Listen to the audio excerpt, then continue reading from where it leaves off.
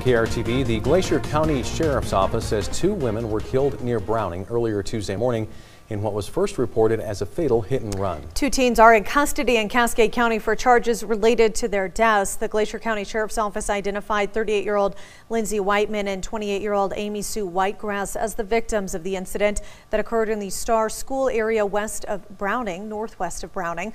Whiteman's family says she leaves behind 6 children. In a statement, they said, quote, "Lindsay always had a beautiful smile and was always jolly. She'll be missed by many," end quote. Whitegrass's family declined to make a statement at this time. 2 17-year-old males are currently being held in Cascade County for charges connected to their deaths. The Glacier County Sheriff's Office, Blackfeet Law Enforcement Services, and the FBI are all investigating. We'll continue to update you as we learn more.